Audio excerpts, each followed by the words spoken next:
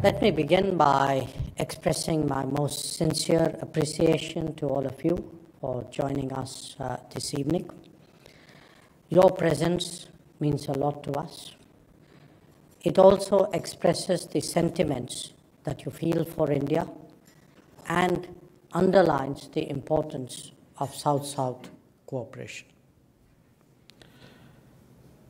We meet just a few weeks after the New Delhi G20 summit, a summit which took place on the theme of One Earth, One Family, One Future. Now, it was a challenging summit. It was actually a challenging presidency.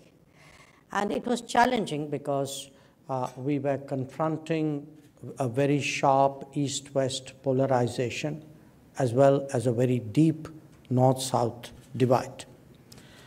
But we were very determined as the presidency of the G20 to make sure that this organization on which the world really had put so much hope, that this was able to get back to its core agenda, and its core agenda was of global growth and development.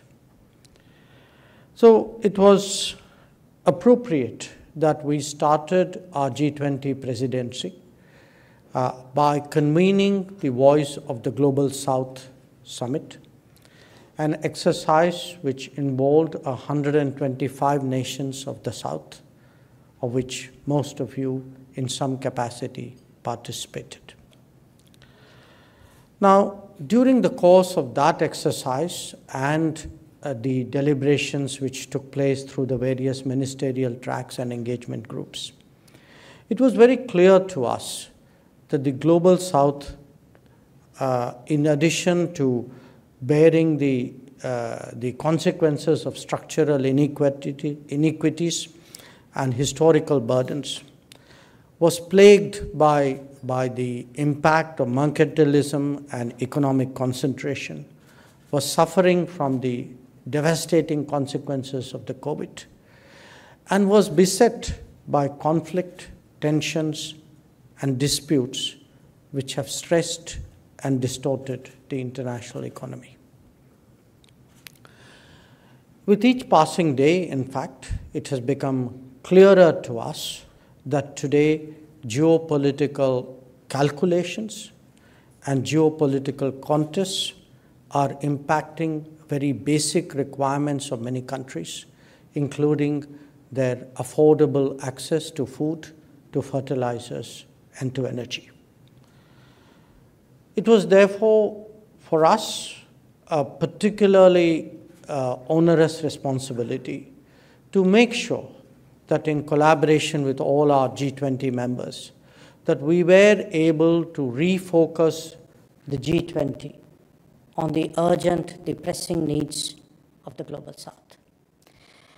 And this was reflected, to my mind, in 8 key outcomes of the New Delhi G20 summit.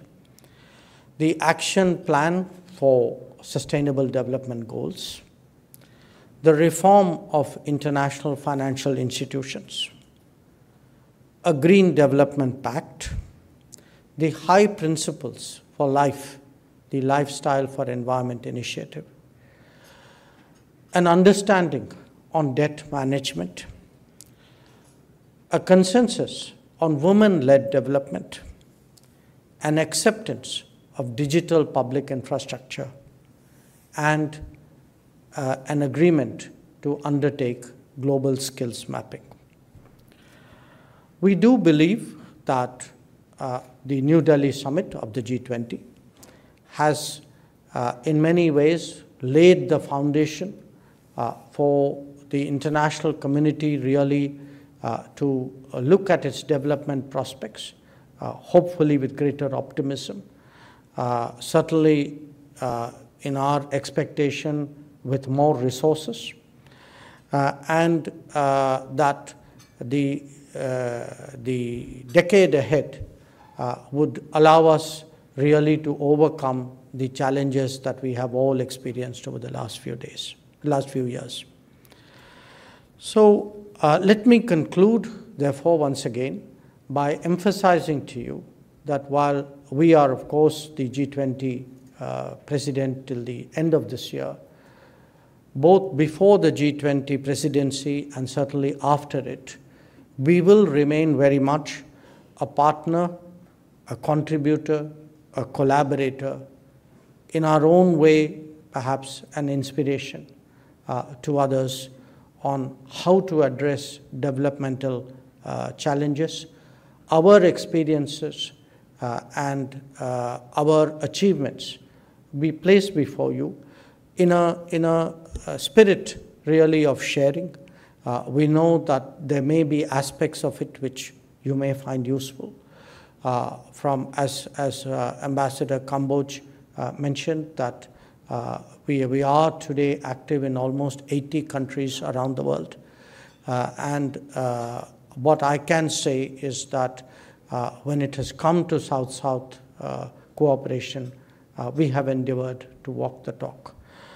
My remarks on this subject would, of course, not be complete without my underlining what I believe was one of the really important outcomes of the G20, which was the membership of the African Union.